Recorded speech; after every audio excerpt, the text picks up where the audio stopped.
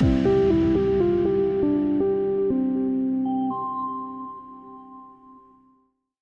right. Good morning, everyone. My name is Matt Pfeiffer. This is Conversations on Retail. We're so excited this morning to have Brand Elverston back, continuing his series on asset protection and risk mitigation. And today his guest is Dr. Adrian Beck, Emeritus Professor from University of Leicester.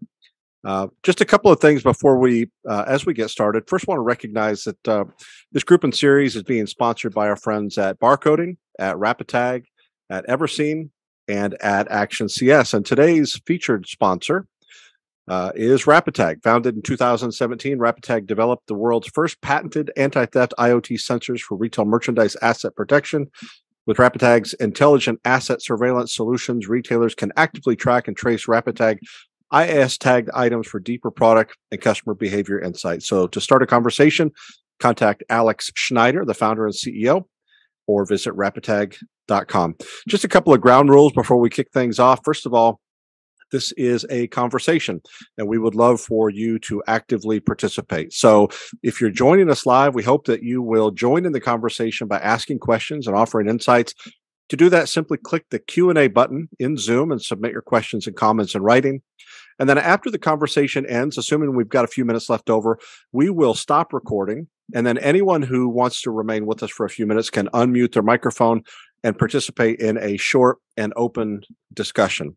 So to participate in the open discussion, you'll simply click raise hand, and Brand will unmute your microphone and recognize you by name. So we're so glad you're here, and let's get started. All right. As Matt said, good afternoon or morning or night, wherever you are around the globe. I'm Brand Elverston, your host for the series on asset protection. And this month, we are fortunate to be able to secure a time with Dr. Adrian Beck. I'm not going to do his bio. I'll let him do that because I'll probably screw it up. But before as context, I met Adrian. We were talking about it a little earlier. I think I met him in 05, 06, somewhere in that neighborhood at a conference in London, a retail conference in London, and grew pretty quickly to respect Adrian's objectivity, which is paramount in retail, as you know. Everybody that knows me knows I'm just going to say it. Not everybody in the business is that clean. Dr. Beck has done work with Walmart stores. He came over when I was still there. We spent, Adrian, a half a day or something quizzing a lot of people in operations all around what we're going to talk about today.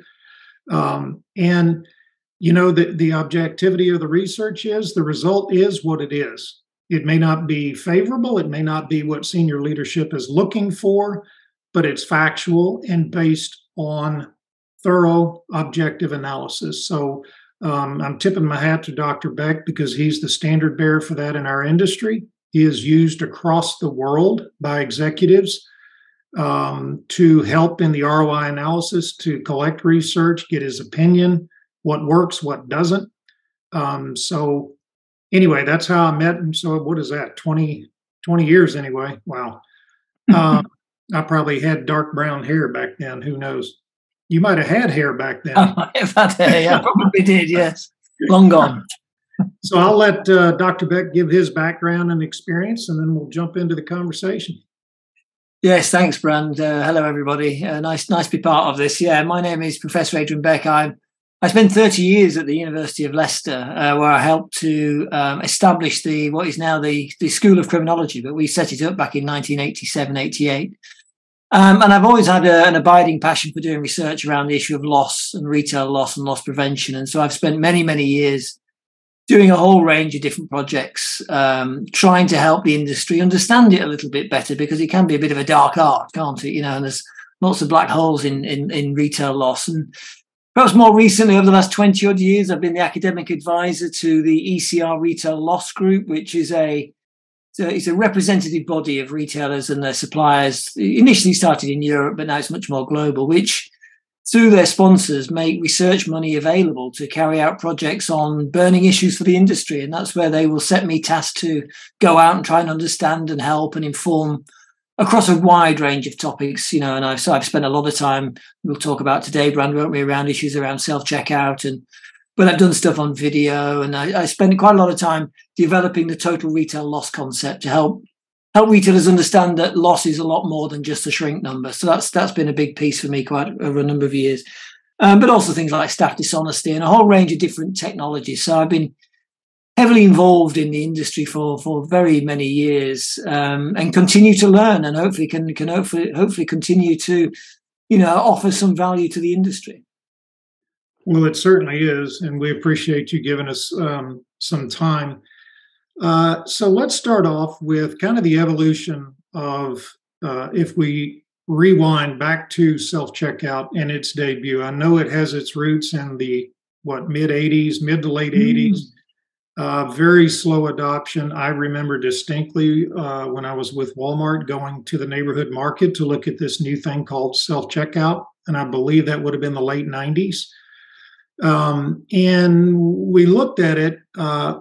Obviously, the emphasis was on the operational efficiency. What can we do with it? How do we, let's face it, automation, helps trim the biggest line on the P&L, which is payroll.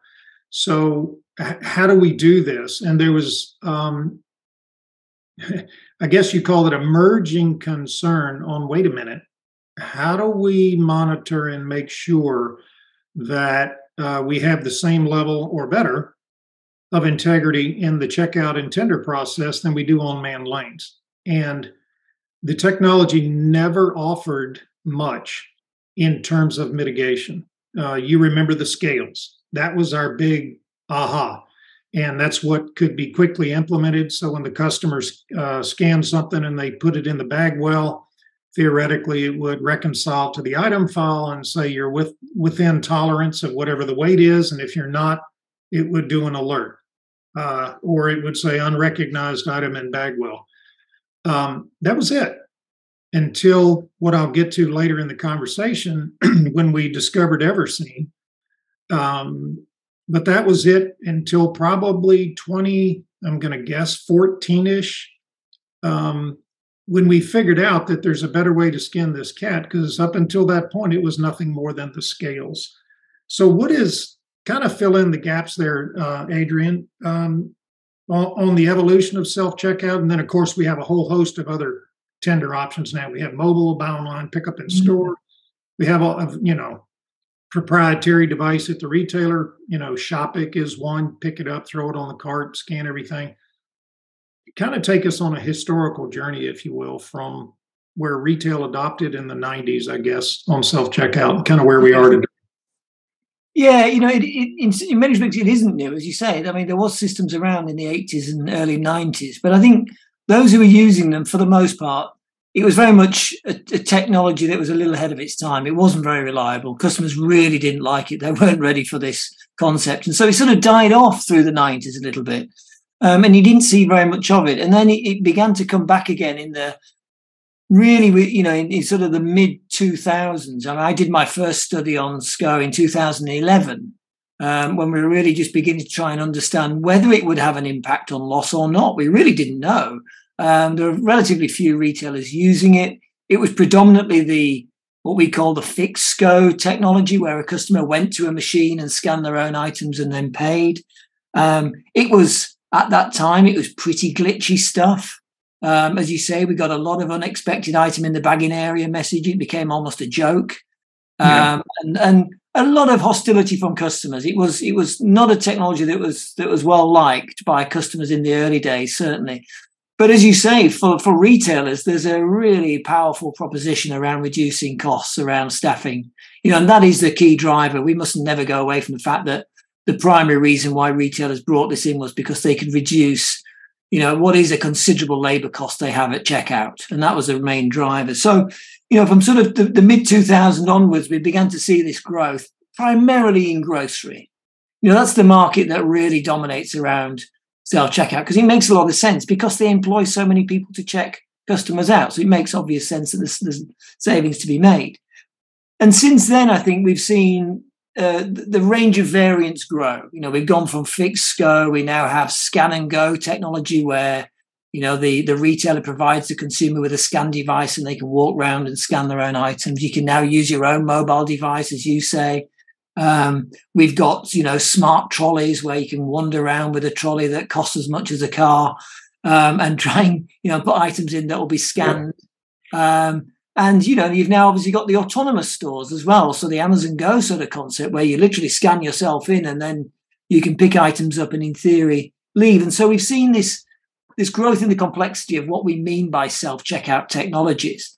But I think what we're really seeing now, Brand, is that self-checkout is becoming the norm, certainly in grocery. It used to be the exception.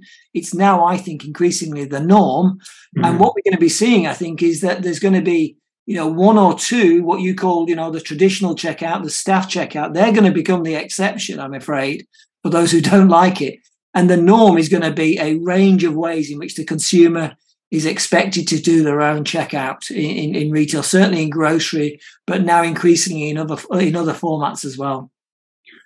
Yeah, it's interesting you mentioned that. The marketing play is always, and I have to chuckle sometimes when I see posts on LinkedIn, these non-retail companies, I'll call it, will always say the customer demands or the customer wants, and I used to hear it in meetings, and, our customers are telling us, and, internally I'd say, all right, stop right there. What customers? Or did you pull that off a web scrape? Off Nielsen survey, and it's done in major metro areas and affluent areas.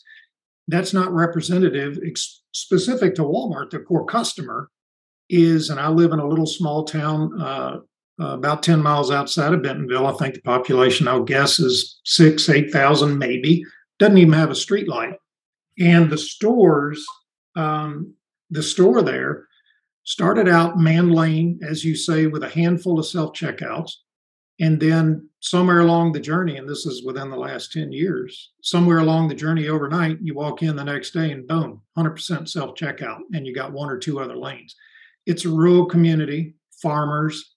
Yes, there are a lot of Walmart people that move out there, but so I have to chuckle when I hear that, the customer demands all of this technology when in actuality you get in the stores. And that may be true in Cambridge, Massachusetts, where everybody's IQ is 900, or, Pasadena, California at Caltech. But for the average Joe, I think it can be frustrating. And I think my suspicion is at some point when we depersonalize the retail experience, and we continue on that pass, it is going to be the competitive advantage to say we actually have people in the store and on the sales floor. So how about that? You can actually go in as a shopper and say, hey, where are the tomatoes? Where do you put the dill pickles? Can I find an adapter for this computer? Yes, it's on aisle 6. I'll take you to it. I think that'll be a competitive resurgence because, there could be a case made that we're becoming over digitized in the retail environment and not striking that balance. I think, Brian, just to come back on that, I think what we're seeing is there's a greater stratification of the way that retail is operating. I can go into, busy city centre stores at lunchtimes in particular, and it would be hard to see how they would work now without self-checkout. They will have 30 machines all going full speed with customers checking out with 3 items over lunchtime. And you would not be able to do that with a staffed model in those types of retail stores. So I think it's the sense of how you begin to get your balance of self-checkout to fit your demographic of particular stores. And I think to your point, there's a danger you just end up with a uniform blanket approach. And actually what you need to do is have a much more nuanced approach to say, in this type of store, self-checkout is perfect. In this type of store, we may have a different requirement. And that is where I think the good retailers will succeed, is they'll understand their demographic and tailor their stores accordingly. Yeah, I was kind of surprised at that because, my experience, and it's no secret who I worked for, we're really good at knowing who our customer is. So in my mind, that was really a surprise to most of us. Like, really? Pea Ridge, Arkansas, literally has no street light. It's a 4-way stop sign. A lot of farms, and you go stand in on the line on a Saturday morning if you really want to know what a store looks like, and you hear a lot of, and we kind of chuckled,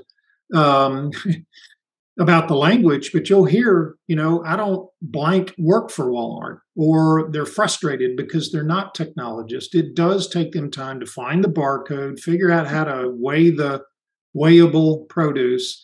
So it can be a bit aggravating. What you mentioned, really, self-checkout has its roots in grocery.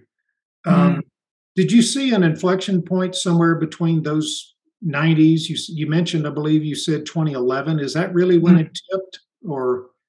Well, that's really when retailers first came to me to say, we need to begin to understand this a little bit more. It's now becoming more common. And I did that study, I think back then with Tesco, and I think it was with Big Y in the US who were interested. They were early advocates of this, trying this technology out.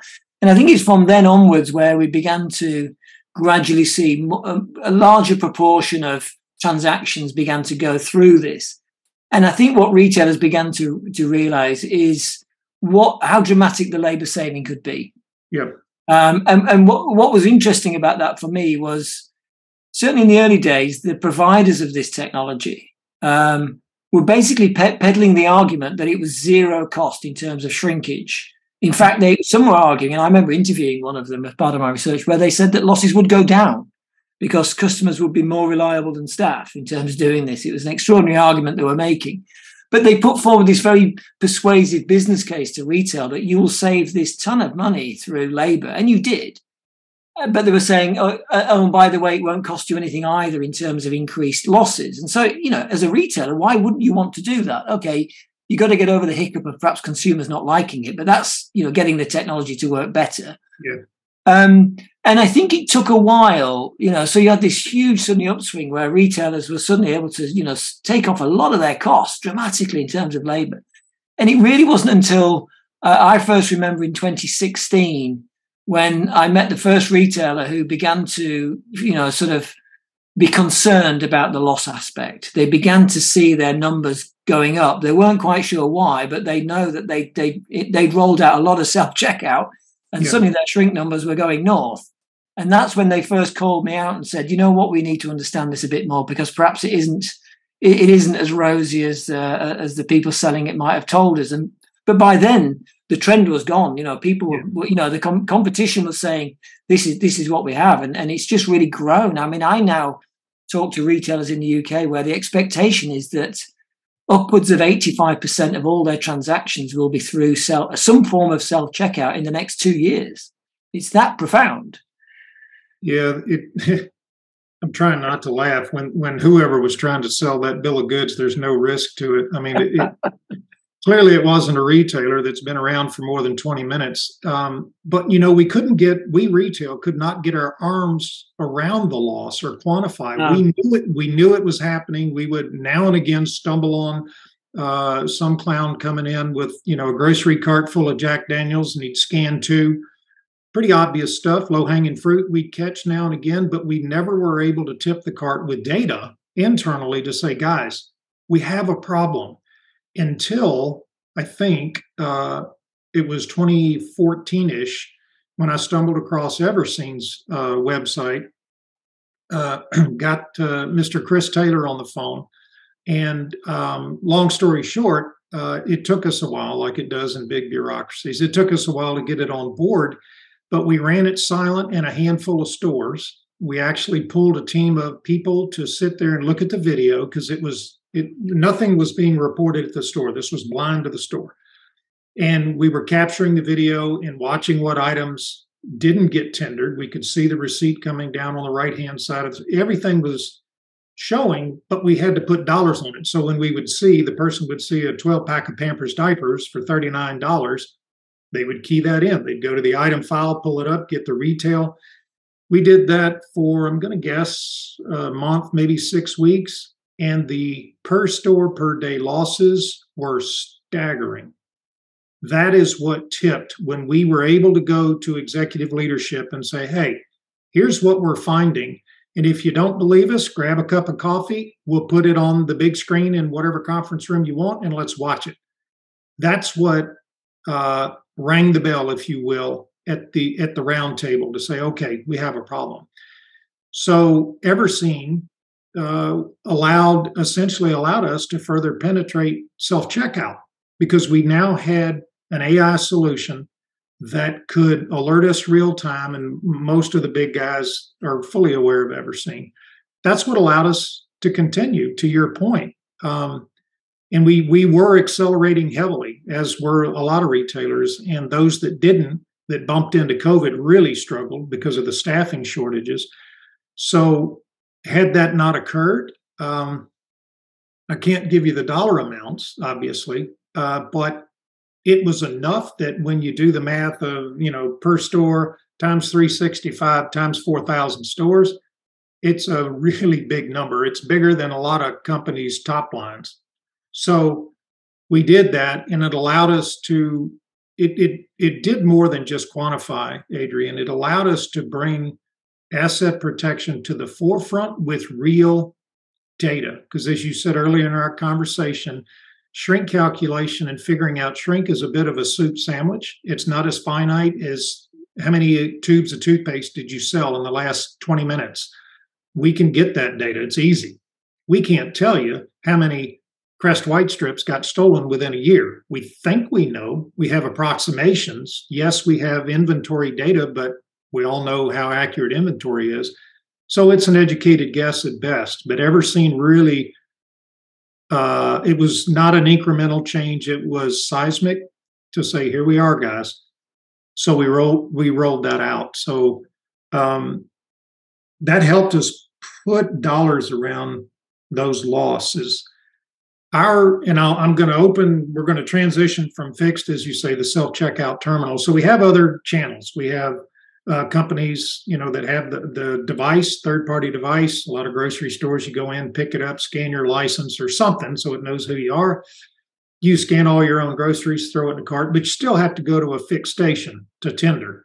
And presumably that gives the retailer at that point in time an opportunity to audit should they choose to do so. And I'll leave that alone because that has a lot of privacy concerns and profiling, et cetera. But that's an opportunity. The one unanswered solution is, and we talked about Amazon Go earlier, there's other companies, iFi out in Silicon Valley for cashierless stores. How do you mitigate risk on true mobile shopping where Adrian comes in with his smartphone, scans his own merchandise, throws it in a backpack, hits tender on that phone, and walks out the door? How do you mitigate that? Yeah, it's one of the probably the most scary versions, I would say, of self-checkout. You look at Scan and Go, and our data suggests that it's probably generates 7 times more loss than fixed Go in terms of the way. I'm glad you said that. I forgot to ask you that. What's the incremental? Our data says it's about 7 times more risky, and we've really got that from, as you say, the audit data is a moment in time when you actually get some data, because you actually, as you say, the problem we have is the absence of data. If somebody steals something, you don't know for a year, and so therefore it just becomes unknown loss. But with an audit, you have a moment in time when you can check all the items and say, you didn't scan those 3 items. And that's an incredible insight into, not only the items that are not being stolen, but giving you a sense of the value of what isn't being stolen. And so certainly when you do, the audit, it gives you data that we've never had before. The challenge, of course, is, retailers typically rely on partial audits. So they'll say, well, we'll check 6 items in a basket of 50. And what our data showed was that if you do that, you catch around about 3% of people who haven't scanned an item. When you do a full audit, you catch 45% of people who haven't done something. So you miss a huge amount of people with partial audits. So it's a flawed technology and approach that way, but it gives you data. And it is one of these 4 moments you have in a retail store with this sort of technology where you can try and impose some sort of control, because risk management is about control. And so your first moment of truth is when the customer arrives at the store. Do you identify them? So with my mobile phone, if I'm going to use your mobile app, you want to know I've arrived, and you want to tell me that you know that I've arrived. Hello, Adrian. Nice to see you again. You're not anonymous. We know you've entered our store. That's a moment for me as a shopper and as a potential thief. I'm not anonymous anymore. The second moment of truth then is, as you're walking around the store, how can you then impose control upon a person? Can you try and make sure they're scanning all their items? Very, very difficult to do at the moment, unless you have an awful lot of cameras and a lot of smart technology that's very expensive. The third moment of truth is then the point of payment. Do you allow me to pay anywhere in the store on my mobile phone? Or do you say you must go to a fixed point and I want to have some sort of control over you doing it there and have the potential to do an audit there? And then the final moment of truth is when you leave the store. Do you give me free access to leave or not? Or is there some sort of control? And so that they're the four places when retailers can really have any influence over this. And with mobile, you potentially take one out, which is that payment point. If you allow me to pay anywhere in the store, how do you know I've paid? You know, it is the most important transaction element of retail. You've stocked the shelves. You've allowed me access to the shelves. You would rather that I paid. It is really quite an important part of the deal here, folks. So the payment moment is absolutely critical. And with mobile, do you want to let that be free reign? I can do it anywhere in the store as I'm walking out the store. The opportunity there for error and for people to take advantage is enormous. It really is. You know, the best will in the world, the most honest people in the world will be severely tempted if you begin to make it so extraordinarily easy to pay or not pay. And that's what we've seen with this technology, is that people make mistakes with it, but also you raise the opportunities that some people will take advantage of. Sure. And, you know, so when we moved from, it really became a rub on self-checkout. So pre-COVID, let's forget COVID for a minute. The interaction when customers would pick up secured merchandise that had a liquor lock on it or spider wrap or an acrylic case or something, it even added more friction to what was supposed to be frictionless at self-checkout. The operators, rightfully so, are obsessed with frictionless checkout. You got to remove all that clunky 1970s technology. There are companies, one of our sponsors, RapidTag, I saw them at Euroshop, I guess it was 2019 maybe, that in the scenario of true mobile shopping, so we saw in the news, what was that, 4 or 5 months ago, excuse me, there was a retailer that abandoned mobile checkout because of the losses. It was in public knowledge. Walmart also, we had 3 or 4 runs at mobile, and we couldn't get our arms around that component of it, and adoption and some other complexities. But there was no answer for, okay, go shop the store, and then how do you take all these gadgets off if you're not going to self-checkout? So now I've got to go to the pay station, if I do go to a pay station, and I've got to rehandle all the merchandise. I got to have all the keys to take that stuff off. So the RapidTag solution is exactly what is needed because it removes that friction. I can take it off myself with my phone. So I would go into target.com, sign on. It knows, to your points, it knows me. The anonymity is gone. They know what I'm doing. I would be able to remove those devices anywhere in the store if I chose to be able to tender before walking out. The visual component is the most concerning. We have no visual. We retail have no visual observation on a true mobile checkout transaction. To your point, we hope like hell you paid for it, but we really don't know. We're looking at data. Sure, we can see the transaction, presumably real time or near real time, but we have no visual. And without that, we really don't know. We don't know that Adrian picked up 2 bottles of Jack Daniels and both went in the backpack and he only scanned 1. Only the camera's going to tell me that at this point. Yes, I think the issue though with tagging, I think, and it is where old meets new tagging. You know, we've had tagging since the 1970s, as you know, and you know it's got a checkered history. Yeah. The challenge with tagging is, yes, you can tag some items, but what we see when we analyze scan and go data on what is not being scanned is it's just not the traditional hot items. It's everything isn't getting scanned. It's from tins of beans to milk. You know, it's the box standard shopping basket where people are making errors and not scanning items. And so, you know, the challenge is you can't tag everything. And so you can certainly tag your, super high vulnerable items that we've always done, which is bottles of alcohol, razor blades and all the usual suspects. Yeah. But the challenge with self-checkout is just the breadth of product that customers are not very good at scanning or deliberately not scanning. And that's where I talk about the death by 1,000 cuts with self-checkout, which is you can have an organized retail criminal go into a store and they could steal $5,000 in one go. They could sweep your shelf, take all your razor blades in one go, 5,000 gone. The very same day, you could have 2,500 customers taking $2 each through self-checkout. It's the same amount of loss, but it's just done in a very different way. And that's the way that SCO has increased the volume of potential risk takers and loss manufacturers, loss producers. The population has grown phenomenally in terms of the people who can now generate loss in your stores. Whereas in the old days, you may have 10 or 15 known thieves who will steal a lot. Now you've potentially got everybody who's entering the store. That's the challenge, I think, for retail, is how do you actually manage that loss when it could be potentially every product and everybody doing it? That's the real challenge, I think. That's a really good point, Adrian. And I'm, ORC's always been a thing, but it's in the press, everything you look at, even LinkedIn today, the smash and grabs and all that. And sure, it's a big deal, huge money.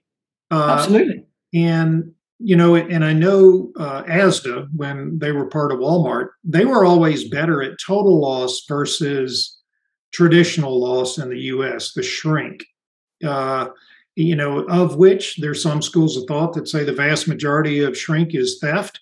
I never subscribed to that, only because I had a deep appreciation for the entire operational sequence from purchase order creation to the desk.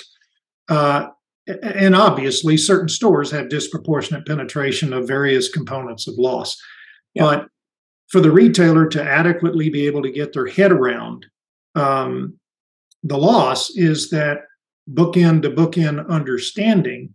And it always used to be spirited conversations with us is, okay, so if you think in all your stores that the vast majority, so if you look at the NRSS study, I think it's still pegging it somewhere around 70% is malicious intent. I don't subscribe to that in aggregate. If it's really all theft, then one of two things is true. Either that isn't true, or you do a really bad job at detecting and mitigating theft. It's one of the two, because you still have a high shrink store. So the solutions that we put in place. So to your earlier point, you go into stores today, we've seen it online, everything's locked up. Ice cream, you've seen the logging chains going through the cooler door handles. Everything is locked up. I was in, where was I last week? Raleigh, Durham, North Carolina. Various stores all doing the same thing. Just about everything was either locked up or out of stock. You'd walk to the razor blades, you'd see one or two and a bunch of empty peg hooks. So, I think there's still a school of need, if you will, on understanding, as I referenced earlier, Asda, they did a better job in total loss. They understood all the moving parts better than I think a lot of retailers in the U.S. do. Instead of gravitating immediately towards what's most sexy, what gets the headlines, what gets your adrenaline pumping is running down the shoplifter, catching all those guys. Because we found ourselves in this, well, you could almost make the case, impetuous pursuit of technology for retail. We're not going to stop that train. We didn't stop self-checkout 25 years ago, and we're not going to stop true mobile shopping. But when you look at the risk associated with it, it's those companies like Everseen or RapidTag that have the intelligence that would be able to say, you're making a good decision or you're going down a rabbit hole. That isn't your problem. And I'm really glad you mentioned the mix of product on self-checkout. That's interesting. Yeah, I think what we need to recognize, and this is where studies like the NRF, annual survey that's been going on forever, it sometimes is not helpful. Is that they just throw all the retailers together into one pot. Yep. So we end up with this national number. And then we get them to play the guessing game as to what proportion of their loss they think is due to unknown loss. It tells you more about how they feel than what is the reality of loss in retail stores. But what it does is it just mashes together the risk profiles of very different retailing. You know, that in a grocery store, the profile of risk is fundamentally different than an apparel store, which is fundamentally different to a DIY store, which is fundamentally different to an apparel store. And therefore, we mustn't say, that because in an apparel store, you won't get wastage, you won't get damage on the level you will in a grocery store. So that total retail loss picture will be very different in a grocery store than it will in others. So I think we need to be much more nuanced in how we reflect upon the risk and therefore what might be an appropriate intervention in any particular place. Tags work well, we know, in apparel, hard tags, when we've seen people yet again trying to take them off and replace them with RFID tags and hoping it'll deliver their loss prevention solution. And it isn't doing it. Yeah. Because we know that's, the idea of this visual deterrence is terribly important. And people are used to seeing it in that environment. In grocery, hard tags are really hard to manage because it's often fast-moving, low-value product. You haven't got the labor to put the tags on and off these things, and it simply isn't worth it. And so you need a different strategy, which may, require, thinking about the problem in a different way. So I think we need to move away from having this blanket approach to understanding risk and say, yes, for some companies, theft is the biggest problem they've got. An ORC targets that. For others, it may be a very different issue. It might be about just getting customers to scan accurately, and therefore you use technologies that are going to facilitate them. One of the things that Everseen are really interesting about Everseen is their idea around trying to push the concept of nudge. Can you nudge somebody back to doing the right thing? And we know that when you introduce lots of shoppers to opportunity, for the vast majority, you can push them back to honesty really easily. They didn't set out to steal stuff. They're just taking opportunities, a bit like speeding. You take it if you can, but if you stop, then you don't do it. And it's a little bit like that around self-scans. And so what Everseen are doing is saying, hey, look, you didn't scan that last item. Why don't you have another go? And that's communication with the shopper. And the shopper goes, oh, yeah, I didn't. Okay, fine. Rescan. Speeds up the transaction, doesn't involve a member of staff. Everybody's happy. And so I think it's that sort of technology where you can really begin to, make that technology work more effectively and be a lot smarter. Which I think is really interesting in this world. I agree with you. At the end of the day, we're never, as we always used to say, we're never going to arrest our way to low shrink. And you bring up an interesting point, because I did that survey for Walmart from 1996 until probably 2015, the NRS study. And it is subjective. And, we pull some of the data, but at the end of the day, when you do the pie chart they used to have that said how much is theft, how much is external, internal, admin, blah, blah. It was, an exercise of, have a beer and pick a number. And, in the later days, I tried to sit down with all the senior leadership and say, look, guys, I know this is we got to pick a number. But and it was interesting. So when JP Suarez, our VP back in 2005, he was legal counsel. He was not a born and bred AP guy. So he didn't know squat. But what he did know was the objectivity of data and reality of what's happening. And he was really one of the first to come along the lines that, theft is a problem, but it isn't the problem. Don't come in here and tell me 70% of that massive number is theft. Because if it is, you ain't doing something right. Really, you're really screwing something up. So there's got to be other contributors. And those that fully understand the rest of the box, the price change errors, administrative claims, throwaways, you mentioned, all of that stuff goes in that bucket. You begin to be more effective about mitigating shrink in what you do to be able to remove that friction from the customer. I don't need to put spider wrap on every one of the TVs I sell. My problem is the 65 inches and bigger. Or I don't need to put liquor locks on 7,000 bottles of liquor when it's probably 10 or 15 bottles, the good stuff, that goes out the door. We don't have the data to be able to back into that. So you're right. It's an emotional, it's all theft component. And, salt in the wound is all the mobile stuff being introduced is driving people crazy. It's like, my God, how do I know an order filler? Buy online, pick up in store. Adrian's the personal shopper in the store. Brand Elverston goes online, keys in all my stuff. You get the order on your handheld, you go fill it, but we're buddies. what stops you from putting a couple extra boxes of Crest White strips or the newest video game in the box and out the door? Nothing is the answer to that, because it goes out of a typically unprotected door out the side of the building. And, if it's protected, it's got a camera that probably nobody's watching, maybe an EAS tower, which, as you stated earlier, is really, inconsequential. So the stress with the reduced staffing coming out of COVID, the push to technology and over-reliance sometimes is really what's driving in my experience, Adrian, almost 30 years now, never seen shrink numbers like we see today.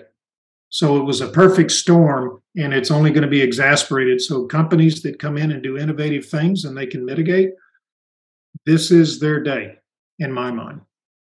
Yeah, I think I think I'm just at the moment working on a typology for e-commerce losses, because this is a new area that a lot of loss prevention people are now having to move in, because the business is now maybe 20% of their transaction value is going through omnichannel or online. It's an area of new risk and loss and so on. So I'm trying to put together, what does that loss look like, and how do you begin to put a value on that and understand it? And so, retail has become much, much more complicated than it ever was. We now have, the whole world of omnichannel is extraordinary in terms of what choice you're now giving the consumer. And the different ways in which they can shop, the different ways in which they can check out. We've created an extraordinarily amount of complexity into retail. And through all your experience, the more complexity you have, the more likelihood you have for things to go wrong, and Sure. more opportunity generated for people. And so it doesn't surprise me in some respects that losses are going up, because we're making retail so much more complicated, and there's more opportunity there. What I think is important to understand, though, particularly around SCO, is, and companies are not obviously sharing this very much, is we need to think about the return on investment in the round. In that, if you were to factor in the labour saving that has gone on around that, and I've seen some of the numbers, and the numbers are extraordinary in what companies have saved through labour, is it may be that we have to rethink what we mean as an acceptable level of loss within retailing. It could be, we used to, we've seen that with the NRSS numbers gone down. It went down for 20 years in a row, basically. It went down from the high 1.8 down to a low of about 1.4, something like that. And it's dipped back up to 1.6 and then down again. It may be that the new reality is 1.7. That's the fact of life, given the way that you want to, the type of choices you've made as a retailer, the labour model that you've adopted. That is the new reality of loss, and you need to factor that into your return on investment model as a business. Because I've seen this in SCO where they went for the minimal labour model with SCO, because that was the deal. Folks, you can save yourself so much labour. Minimize labour. Go down to one person looking after 20 machines. Fabulous. Look at all the savings we've made. And guess what? They can't do it, and losses go up. And so I think what we're now seeing is a realization within retail that you need what I'm calling an optimum control labour model, which is, how many people do you need to make sure that the losses are manageable in this space? And let's be realistic, folks. If you want zero losses, forget it. But what are acceptable losses for you as a business, given the savings you've made through this introduction of this technology? And that's where I think retailers are now having to readjust. It's difficult in this labour market because the problems of getting labour and keeping labour is tough. But I think there's this sense of realisation that actually losses aren't always going to be going down.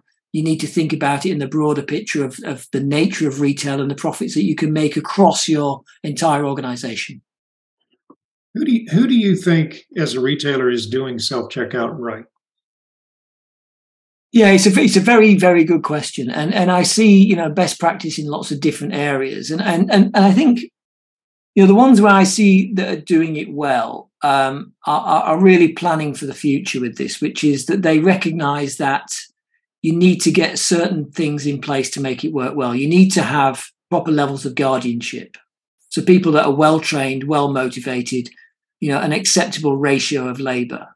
That they've designed their stores with SCO in mind. You remember when it first came in, you just put it in the available space, which was usually by the exit, wasn't it? Exactly.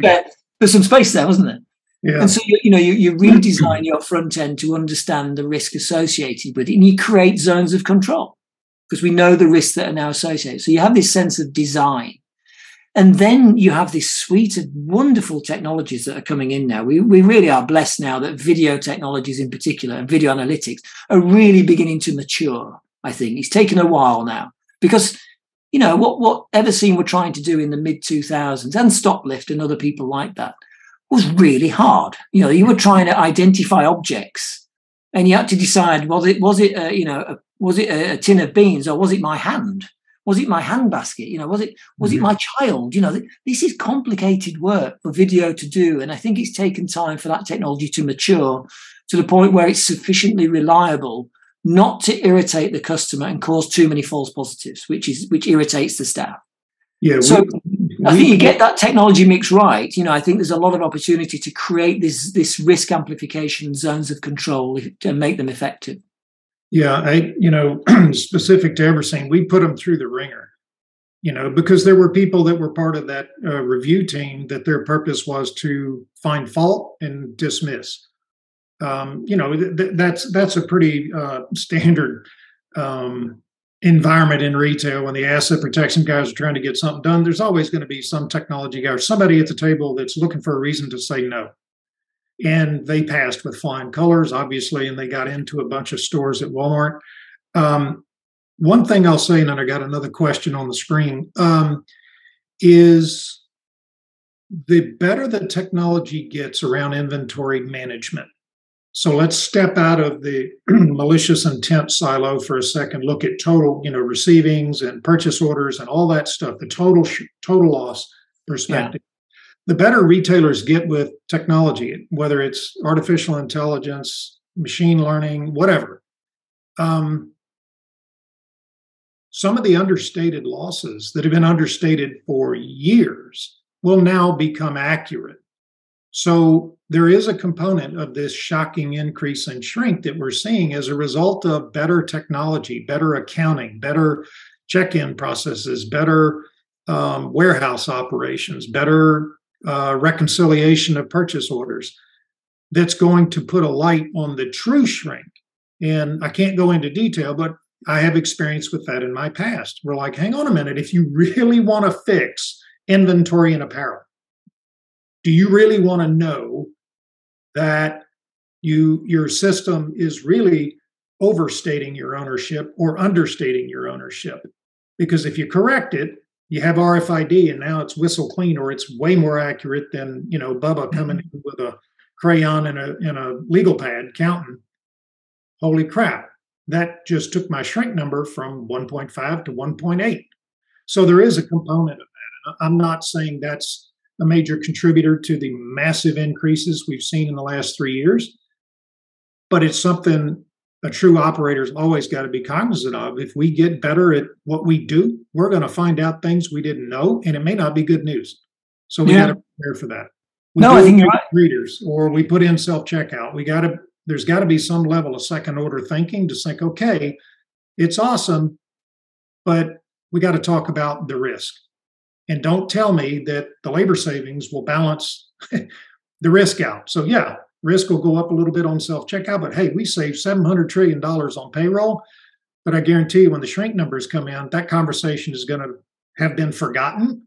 And yeah, you're laughing. You know the script. Yes. So, let me ask this other question here. It says, what's on the horizons in terms of technology, predictive analytics, that's going to really move the needle? We already talked about Everseen. That was huge in my personal experience in the past, allowing us to further penetrate with reducing risk. Are there any players out there that, for example, Euroshop, that don't quite have their legs yet, but holy crap, when they do, it's going to change? Yeah, I think, when you think about it's easy to forget how profound the Amazon Go experience was when that video first came out 7 years ago now. Yeah. And the idea that it was like science fiction, wasn't it? That you could actually walk into a store, pick items up and leave and never go to a checkout. It was profound in how dramatic it was. Yeah. And I think what we've now seen is that sort of technology is taking a lot of time. It's not cheap. It's difficult to scale it. You look at all the stores it's used in around the world. We've seen lots of people, there's a big Polish company using it, some in Scandinavia, others are trying it. But the stores are small. The SKU range is small. The number of customers is very small usually. And so, I think that's where we'll be maybe 15 years down the line, is we could see a lot more autonomous stores coming in around that. But I think in the short to medium term, I think we're going to see a lot more use of video analytics and product identification and product recognition that will help staff be more effective. One of the things I've always been interested in is, that you end up with SCO guardians are very reactive people. They wait for the lights and they run around like headless chickens, just turning off lights all the time. They're you're updating Facebook in the case. Yeah, but it can be. My research showed it's a pretty difficult task because they can't. The data shows that the majority say they can't cope with the amount of machines that they're allocated, and it's a fact of life. It's a tough job, but I think we can begin to give them access to technologies that can make their job easier. So it can be, for instance, I enter the SCO area with my basket or my trolley, and my trolley or basket is scanned for risky products or products that may cause frustration. Mm-hmm. And a member of staff is alerted to say the customer going to machine number 4 has got wine involved, so you're going to have to do an age check, or it's got a tag on it, so why didn't you go over there now and deactivate it? Or they've got a known non-scannable item, why don't you go and give them some customer love and make sure they scan that item? And so the technology needs to, I think, engage with staff in an interactive way to turn them to be much more proactive than reactive at the moment. So I think there's a lot of work that can be done around video and video analytics. I think that is because it's become so much cheaper, hasn't it, Brad? You remember the early days of the technology. It's expensive, and it was hard to maintain. It was hard to get networks to work well. We're living in a very different, more connected world where technology is a lot cheaper, and the capacity of this technology now is moving really quite quick. And so I think that's the exciting area around how we can use that, but not forgetting it's got to work with people. Retailing is fundamentally a people job. It's got customers. Even though we got fewer people. Yeah, fewer, but they got to do things. They've got to do more things. So I think technology can help them. Yeah, the two things that I've learned it became apparent probably about 2010-ish. And then long about the time Mike Lamb became our vice president. As everybody on the phone or on the call knows, Mike's now at Kroger. But there were two things that really rang my bell back in the mid-2000s was if I come to the table with a solution that does nothing but address theft, my likelihood of success in securing capital for that is far less than if I come in and say, we can help with inventory management, or we can help with purchase order accuracy, or we can help with throwaways. And oh, by the way, it'll stop Billy Bob from running out the front door with, 5 6-packs. So it's got to solve for more than the malicious intent. The second thing is that in the day and age we're living in, and you and I both know, as does everybody on the phone, that if a retailer survived COVID with the big reduction in staffing, they might tick up a little bit, but all of the accountants and the people that look at payroll are like, wait a minute, we survived COVID, one of the worst times in modern history in retail, with fewer staff. We don't need to go back to pre-COVID staffing levels. What happened in my mind is the solutions we had available in today's environment all required human intervention at some point. EAS goes ding at the door. It isn't worth a damn if somebody doesn't say, hey, wait a minute, and do something with it, which, EAS has been around 50 years. So lock and show cases, reduce staffing. That was a friction point before. Now it's even more so because there's nobody there to unlock the case.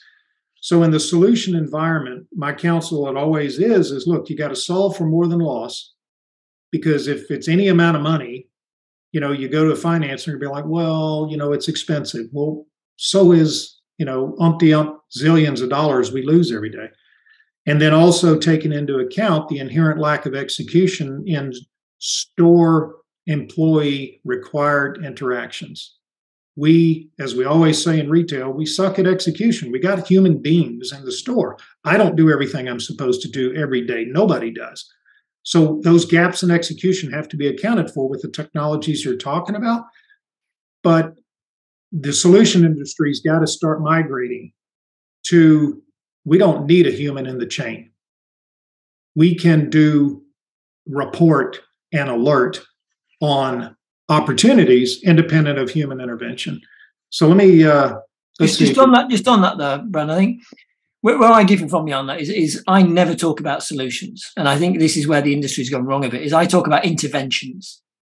We don't know this stuff works. People say, I've got a solution for you. And I say, well, you've only got a solution once we've tested and it works in my environment and I understand how it works in my environment. Until then, you've simply made an intervention. And so I think we need to educate the industry to say, your solution, if you want to call it that, it's actually really an intervention. It's got a potential to deliver a return on investment for me. If we do this, and we do this, and this works. And then it becomes a solution. But up until that point, for me, they're always interventions because people can promise you the world, as you know, but 2 years later they go, oh, I'm terribly sorry, your losses haven't gone down. Well, that was the challenge we had with EAS. I'm like, all right, when do we ever get past ding at the door? That you were doing that in 1970. What am I supposed to do with that? I'm not going to have people at the doors, every door, in every store, in 5,000 stores. So what is next gen? How do you solve that for me, independent of having to have somebody at the door? I've got another question here. We have about 4 minutes. Ticket switching at self-checkout, we know that's a big deal. Always has been, even on front man lanes. I remember, putting the Wrigley's gum over the barcode of a Wii, and it would ring up Wrigley's. Everything visually looked like they rang it up, but they didn't. But that's now a thing, obviously, at self-checkout, and Everseen addresses that very well. I'm not sure what the question is here. That looks more of a statement. Jiffy Mix corn scans at 73 cents in exchange for a $100 brisket. True, 100% true. But I think, the technologies can be smarter than that. So it would know visually, potentially, if once we get to item recognition, is to say, wait a minute, that was not a 73-cent Jiffy corn mix. That was entirely different, dimensionally, visually, however we do that, and be able to implement that. And I think we could have a staged approach to this, which is you don't have to, there's the idea that you need product recognition, so you need to identify every single product in a store. And that's that's a long run because you could have 60, 70,000 items in a store. That's what you can have is a much more limited list, which is these 15 items are the ones that people typically claim to to misscan. So in Tesco's, people are always claiming something is a brown onion. So you'll see loads of brown onions going through as strawberries and avocado.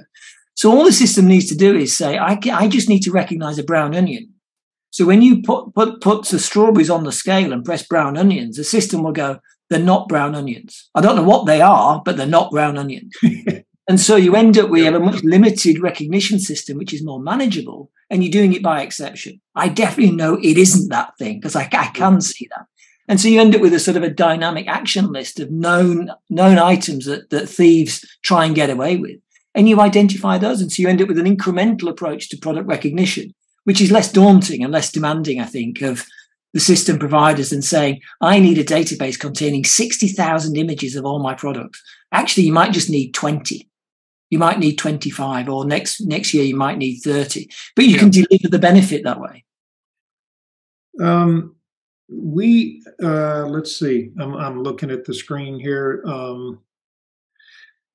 Let me ask you this question, Adrian. Are you seeing, as a result of COVID or the increases in shrink, the complexities, everything we've talked about, are you seeing a slowing of adoption of non-traditional technologies, or have you seen the opposite, or is it pretty much a straight trend line? It's speeding up, I think. Okay. I think we can. We've gone past COVID, and what we've seen now is actually the levels of e-commerce have gone back to the growth rates that we saw before COVID. So it was growing around about 5% before COVID. It exploded through COVID. It's now dropped back to a growth rate of about where it was before. The consumer has gone back to shopping in shops. Sure. There's the idea that this would be the end of, as we always have, the end of the high street or the mall. But what we are seeing, I think, certainly I'm seeing, and it's different country by country, of course, that there are some countries who are marching forward with far more than others. But in the UK, the trend is for more and more and more. I think that's why I started out saying, what we're seeing is self-checkout is now the norm. Yeah. And I think but what I am seeing more of, I think, is, and where I think the business case is much, much more challenging, is I'm seeing people going into apparel now, where they're saying, let's put self-checkout into apparel. And some have been doing it for ages, Zara in Europe and using it to a degree. Not many customers used it. But the labour model is very different there, isn't it? In a typical apparel model at a store, you can't strip out 70% of the labour. There'll be virtually nobody there. That's and right. So the idea you can get the labour saving and manage that risk in that environment, I think is really quite challenging. And therefore, I think those who are leaping into that area need to think carefully about what the return on investment and risk profile might look like when you get out of grocery and into other sort of markets for this sort of stuff. I agree. Matt, we are at the top of the hour. Do we have more time for Q&A or? I've got all the time in the world. It just depends on you and your gracious guest. Well, I have time up until I think 11:30 my time, so another half hour. As long as the questions come in and there's value, let's. I've got a couple more questions, and we'll see what comes across the screen. So, Adrian, if you've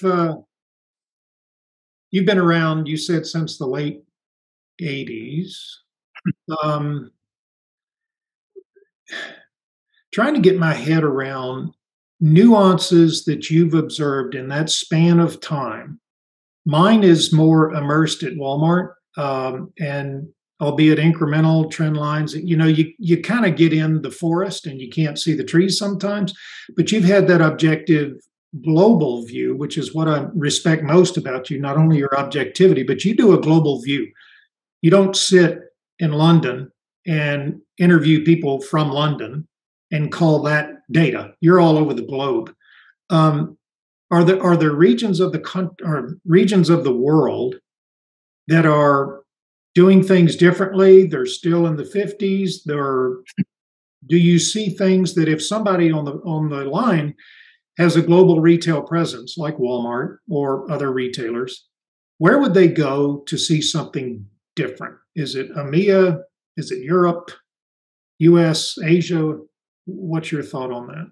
I think there's, since I've been researching this, there are three main trends we've seen in loss prevention and retailing that are combined. One is, we've seen a dramatic change in the risk landscape.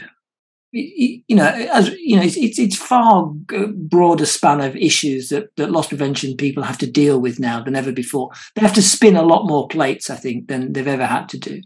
Secondly, I think we've seen, a dramatic change in the quality of the data that is available to all, and it is profound. I remember back in 1988 when one of the first shrink surveys that were done in the UK, and they needed a range of £1 billion to cover where the data might be. So they said that the losses could be between 1 and 2 billion. It's a huge change. Oh, Lord. Yeah. And so it just showed how I talk about retailers living in a data desert back then. It was not there. Whereas now, we now see that they are living in a data lake. It's not a lack of data. It's almost too much data. You have this huge quantity of data that can inform you about what you're doing now. So I think that is a really profound change in terms of what we now see. And I think where retailers are getting good, the good ones are using that data. They've got the data analysts. They're beginning to be much more nuanced in the way that they're developing their risk profiles to understand what's happening in their stores, how they manage their online presence, using technologies in a far smarter way. And that's where I see the big wins for the retailers who understand the importance of that data and the degree to which they're able to think about data beyond the traditional sources. So we used to think, back in the old days of CCTV, when it was all analog, it was videotapes. Yep. Now video is just another stream of data. Yes. It's just another digital stream of data that you can do things with. You can do all sorts of extraordinary things. And so people, what I'm seeing is this sense of those who are doing it well are integrating these data sources together, networking that data across their organizations. And then to a point you made earlier is recognizing that good interventions, good approaches are cross-organizational in terms of fixing things. And we see this particularly with video. I keep coming back to this, but video just used to be a comfort blanket for retailers. When things go wrong, go and look at the video. Oh, look what happened. Now we're seeing, that people in marketing are using it. People are using it for on-shelf availability. People are using it to try and deter burglars at the back of the store. The range of use cases is now profoundly different, and it's across the board. So I think what I'm seeing, the good ones are understanding how they can leverage that technology across the business, because it makes the business case so much more persuasive. And actually, the loss prevention teams are really these agents of change, these agents of influence across the business. And so that was a long-winded way, I think, of the good ones I'm seeing are doing that. And that isn't geographic. I think it's about the culture of the business and the culture of the leaders of loss prevention in understanding their role and what they can do within their own organizations. Yeah, I agree. Kind of in my simple mind, if we had leveraged technology as an industry, as a risk mitigation industry, if we had paced at the evolution of retail operations, we wouldn't see the pictures we see today with the logging chains and, a piece of paper on the shelf saying, if you want one, go see, Tammy Sue in the back room. You wouldn't see all these things that we were doing back in last century. So while it may be out there, and it is, I agree with you. I'm going to Euroshop a week from tomorrow. I love it over there. You always see innovative things. And I agree, they're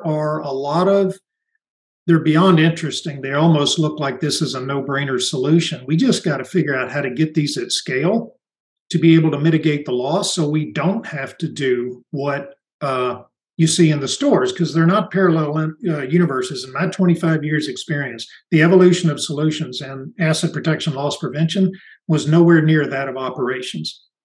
If it was, we wouldn't have been caught with our pants down when self-checkouts came out in the 90s. We had no solution for that. And we're still playing catch up. It's kind of like trying to catch Usain Bolt on the track. Good luck with that.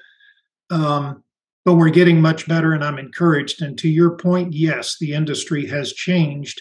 If I had to put my finger on a calendar, I would say it probably started tipping around 05, 07-ish maybe, for various reasons, leadership differences, people that had come from other disciplines. JP Suarez being a great example from Walmart. He was general counsel for Sam's Clubs. He didn't know, I'll say it because I know him, he didn't know diddly squat about the industry, but he was smart enough to know what he didn't know, and he relied heavily on those that did know. And so we have made some interesting. Yeah, it has. We've seen different people coming in, and I think they're building different types of teams. It used to be, this is no criticism of them, but it used to be very police heavy, wasn't it? It used to be if you hadn't had a career in the police or the military, you didn't get the job. That's right. Because that was the nature of the beast. And I think now that those people still have a role within the team, but we've also seen people come in who understand the business. So we see very successful heads of loss prevention, as to your point, have never been near, the sort of law enforcement role, but they understand some of the challenges and they can leverage people within their team to deliver this sort of thing. I'm just starting a project at the moment around, how does the loss prevention function team up with the buyers? Because the idea, you said it earlier there, which is it's traditionally very reactive. Yep. Something blows up in our faces, LPE to the rescue, come riding in on the white charger, fix the problem yet again. Yep. What I'm looking at is how do those progressive retailers start down the supply chain, talking to the buyers, saying what's coming next, what product is coming, what changes are we doing to our retail? How do we then decide which stores to put them in to protect them in different types of stores because they've got different risk profiles? And so really thinking in a more proactive way about how we manage what are hot products and hot stores, and tailoring the business approach. Because ultimately, the business doesn't want to put a load of stock into a store where A, it's not going to sell, and B, it's just going to get stolen. There's no point in putting it there. Put it in the stores where it's going to sell, and put it into stores with the right protection to enable you to sell it in other sorts of stores. And that requires a much more stratified, and it requires a lot more data and a lot more knowledge and understanding of the business. But you can be much more proactive then. And instead of going, oh, goodness me, Fusion 5 has just arrived from P&G and everybody's stealing them, off the shelves and we don't know what to do. Let's go and put some tags on them again. Yeah. So I think that's an interesting, thinking to be much more proactive, I think, is how I see the future as well. Yeah, I agree. And you can imagine in 1995, when I went to Walmart, I was fresh off active duty. I didn't know the difference between cost and retail. I had just finished my MBA program. And you can imagine I wasn't, when I went to the interview, and there were probably 50 people in this mass interview. And I walked in the door and I thought, holy crap, I don't have a chance at this. These are all career LP guys. You're right. They had been catching shoplifters and that's what they were doing. And they were ready for the next step. And it was a different leader that gave me the opportunity and pulled me out of the pack and said, this is what we need. We need, a better balance of professional backgrounds. So, yeah, I was not the most popular guy in the bucket back in the 90s, but we're much better. And what I do like is, at Euroshop, I'm going to call them out. In my mind, compared to NRF, RELA, some of these other guys, I see earlier stage emerging tech at Euroshop that I typically don't see here in the US. And I attribute that largely to the VC flows are far more, as you well know, far more restrictive over there than here in the US. I mean, here in the US, you go have a glass of wine with some trillionaire. He gives you a few $1 billion. You don't have to do anything until you have a scalable, ready-to-go model. That doesn't happen in Europe. So that's how I found Rapid Tag. I mean, they were two kids. They looked like they were about 14 years old, a little round bar table, hardly a sign. And it was an awesome technology, but I never would have seen that at that stage at NRF or RELA. Just wouldn't happen. So we're level setting better. I'm more encouraged about the technology. AI has virtually unlimited capacity to address entire business problems, of which shrink would be part.